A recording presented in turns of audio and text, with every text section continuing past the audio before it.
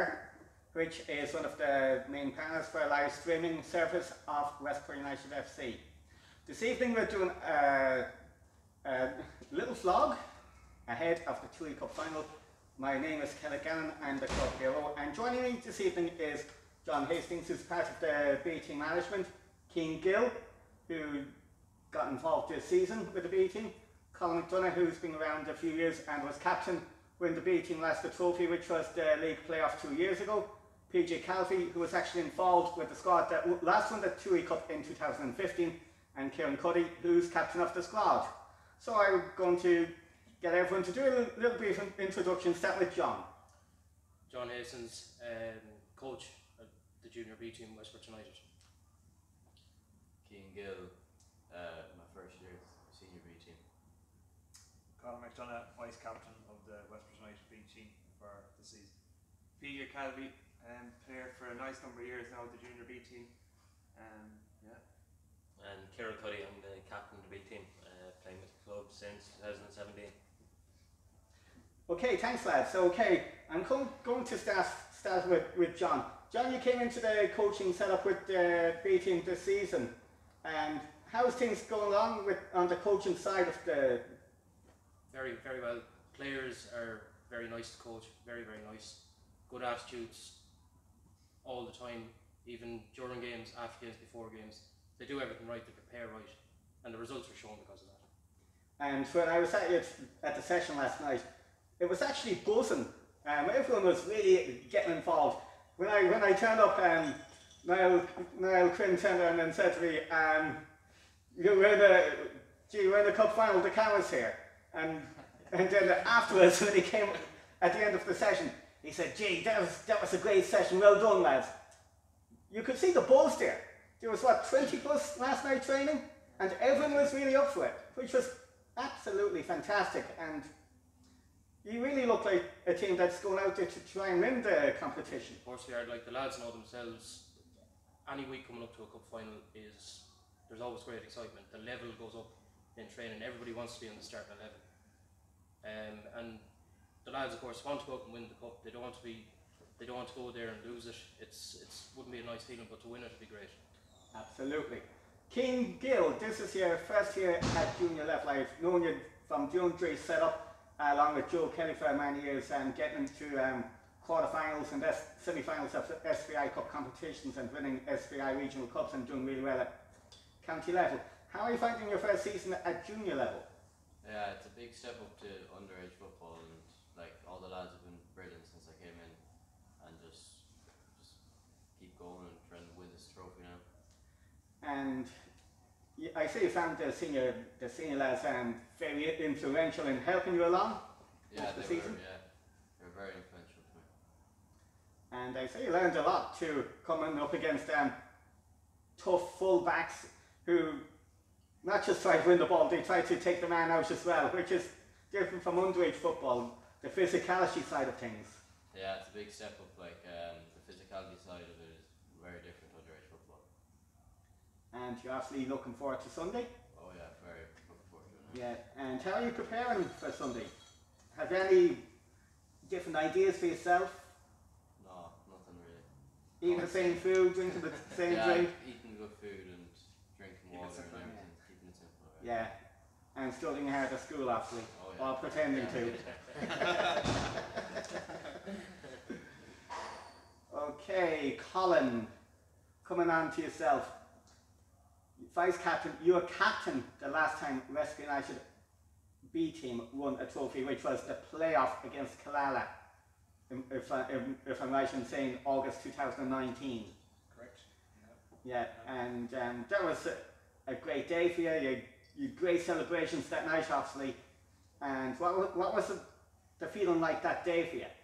Well, I suppose, Ken, with the pandemic and that, it feels like it's a long time ago. I was informed during the week, it was only 2 years ago, it feels like 5. Look, it was a great day out. The day didn't get off to a great start. I think, if memory serves right, we went a goal down after maybe 15-20 minutes, and we got a goal back before half time. And again, the bench won the game for us that day, ball on pace, and we ended up winning the game 3-1. And I suppose on Sunday it's going to be the same thing. John touching it there about the starting 11. Starting 11 will have a lot to say, but obviously it's 5 lads, 6, 7 lads, and the extended panel members that'll have a big say in it also. So yeah, really looking forward to it. Milebush, we don't get to play in it that often, so yeah, really looking forward to it now, and can't wait for Sunday. I bet you can't.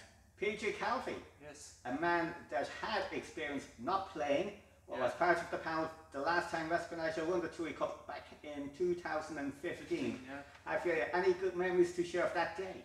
I was looking back over it there before I came in, and I just remember it being pretty similar to as Colin said there. You know, I think we won 3-2 on the day. I think we went to goal behind and came strong. You know, and won the game. But it was a challenge all the way, and I think it was probably something that you look back on and just, you know, enjoy winning them games, like, because finals are once off, you know, and that's very important that you put your foot in the ground and try and win the game and start from the start. And you know, I look back there, McNally got 3 goals that day. He was super. You know, there was players there like Paul Verity, Michael O'Rourke, loads of other players that don't play anymore. You know, I think there's only 4, I think, now. There's still Podge, there's Niall, there's Mihal. 05, so Podge, Niall, I forgot about Mihal. Yeah. Podge, Niall, Mihal, myself and Mac, I think, since them days. But it just shows you there was a lot of youth there that day as well, and there's a lot of youth there tomorrow as well. And of course, I remember that day Mark couldn't play that final. He was sick that day. Mark McDonagh. Yes. That's right. Yeah. He didn't take too kindly to that, I remember it well. Yes, he was really upset about it. Yeah. And I remember that evening, we went to the rest afterwards, and I had this little project in my head, getting everyone to say a few words afterwards. And the one person I was targeting specifically got arrested now, Adam O'Crone, because he was so quiet, he wouldn't speak, and it was my little exercise to get him to say a few words, to get him more extroverted at the time. It was a brilliant exercise, and I have no regrets doing that. No. As I said, that's probably, we'll remember Adam for games like that as well. I remember he was involved, top young man, top player, you know. And the next day, there was some session that night. I certainly remember we were here, we were in the Castle Court, we were in the rest, but I remember the next day I was at work, but when I met up with you again, you were outside the clock and then we went to the jester, and to be honest, I had absolutely no voice. I was so hoarse that I couldn't speak. It was about the only time in which you could tell me to shut up and I just couldn't say anything. Oh, the celebrations were brilliant, you know. That's the one good thing about this group, like, you know, and I've been there since I don't know what age, 16 I think. You know, they always enjoy themselves, you know, and I think that's a massive bonus to have within the group, especially showing the young lads coming through as well that, you know, enjoy them things when you win them, treasure them moments, you know, go out and celebrate them, just enjoy it, you know. But you have to win. I know. So Ciaran, you've been here since 2017, you're captain now. How do you feel going into this final, your first as captain? Yeah, I'm looking forward to it. I think everybody's looking forward to it, you know. These are the games that every player wants to be involved in. So I think everybody's looking forward to it. So I'm the exact same. And you certainly ran a few words here, but with the buzz yourself really, and you be minding yourself really. You're kind of like postman Pat during the day without the black and white cast. You preempted that one, Kenny. You preempted that one. And then once you're off duty from the post office, it's out and training with the lads and playing your football at the weekends, and you're enjoying it obviously. You don't have any special omens for yourself lined up. No, I don't have any. No, business as usual. Yeah. Training during the week, we'll train Saturday, and nothing will change. We'll go in focus then on Sunday. Hopefully we'll do a job. Yeah, and so John, back to you. I was watching you last night with the Cones, and I have to say the ways you were putting them down and picking them up again was just pure military precision coming from you. Do you actually enjoy being so Germanic as in putting the cones down that has to be so accurate and so specific? I didn't realise I was like that, Kenny, at all, to be honest with you. Did you not? No, didn't realise that at all. Yeah, but the coaching background thing, everyone is really hands-on from my observation. At all levels you have to be. If you're not, players lose interest, teams don't win trophies, put themselves in positions like the lads have, top half of the league table, in 2 cup finals. We have another cup final obviously at the end of the season. Like, the lads have to do everything on the pitch. We can only do so much off the pitch. It's up to them after that. So, Cian, I know I'm only speaking to you, but the other lads, the younger lads, what's their own feelings about Sunday? Were you chatting to them much? I wasn't really talking to them, but I'm sure they're looking forward to it as well, just as much as I am. Yeah, but there was a good few of them there last night training, and they were equally as enthusiastic as the older lads, and I'm sure they were all pushing for a place to get on that run to 11 on Sunday. Oh, I'm sure they're looking forward to it, and I'm sure they're going to try and get into the first 11. And I say for someone who mightn't get a run on Sunday, just to be on the 18-man panel would be something for them. Yeah, it would be.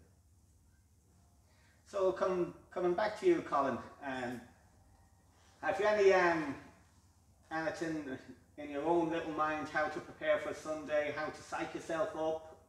Would you be doing anything different, abnormal, any silly ideas? No, Ken. As Ciaran touched there, now it's look, it's business as usual. There's no point changing anything.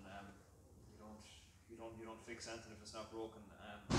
So as Ciaran said, it's all guns blazing for Sunday now, and just getting the minds right, getting the rest. As you seen this night in training, the effort is top draw from the lads. So yeah, just hope to carry that intensity in, because it's going to be a battle against Erris.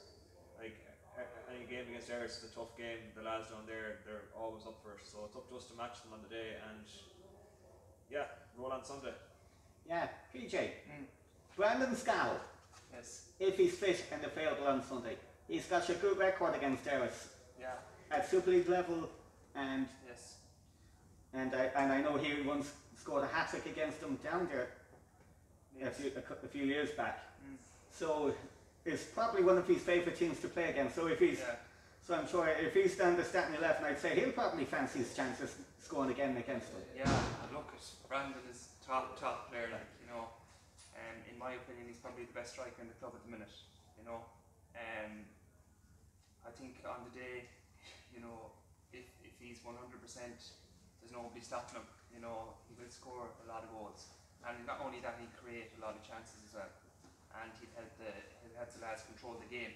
So, yeah, I think that's all that really needs to be said with him. You know, and I'm pretty sure he'll turn up and do the job in the big game. And we've seen some excellent performances this season. When you look at Joe Sweet defensively, had a solid enough season actually. Yeah. There were some very good performances from Adam Diamond Kane. Yeah. We've seen Ocean Ryle putting in good shifts. Yeah. But then again, you had some experienced guys like Paul Shoes, still as energetic as ever, Oh, yes, going up and down the pitch. Yeah. So you still have the good performance out there. Even though I do be kind of reminded from time to time that the finishing up front could be a bit better. Yeah, well, look, as you said there, Kenny, there's a brilliant balance, in my opinion, in the team, you know, from older lads, if we are older, I don't know, to younger, and even in between, you know. There's a nice mix of all types of ages, all types of quality. You know, it's great to see what's happening with the young lads coming through, as you mentioned a few names there. It's just great to see them taking a step up and taking it in their stride, you know, especially in their first year. I think they've been brilliant. They have a lot of learning to do, but I think they've been brilliant in their first year. And I hope to God that they can go out and perform on Sunday and win their first senior trophy, and use that moving forward. And I'm sure if they keep performing well, the younger lads particularly. They will certainly be having an eye on pushing on to the first team squad, which is the ultimate aim. Yeah, absolutely. And look, I've said it to Keno sitting there beside us. I've said it to all the lads. I said, try your best to get into that team, experience that type of football, that level. It'll only make you grow as a person as well as a footballer. So yeah, and I hope that they can continue to perform like they have been, as I said, and improve a bit on that as well. And they will get there, no problem at all. And Ciaran, when you look at what PJ said, the players that are performing well, and some of them will be looking to push towards the first team. From your own experience, what sort of advice can you give to the younger lads? Keep doing what they're doing. The younger players we have are the linchpin in our team at the moment. We've Keane, we've Adam, we've Ted, Oisin in the middle, you know. Keep doing what they're doing, keep training hard. They'll try and make that jump as soon as they can, get into that first team, get the experience there. Most of them are well capable of playing at that level. They just need a few games, a few minutes on the pitch. Okay, I'm going to make it the final word. The final word from you, John. Final word from me. Definitely think it's within our grasp on Sunday. The lads are good enough. They know themselves they can't go in with an attitude of complacency or the final will be over very quickly. But they're definitely enough quality throughout the team and throughout whoever's on the subs bench to win that game. Cian, what's your final word for Sunday? Well, seeing from last night, we had a brilliant session and everyone played well and the buzz was brilliant. I'm sure we'll bring it into Sunday. Colin? Yeah, like that, as Keane said, training was brilliant last night. So look, it's all about getting our heads right now for Sunday. I suppose when we're finished here, the talking is over. It's about getting the sleeves rolled up and going to battle on Sunday, because we will be in for a battle. And I've no doubt in my mind that the lads in our team are well capable for that. And as I said, really looking forward. PJ? Yeah, just to back up what all the lads are saying there, same thing really, keep it simple.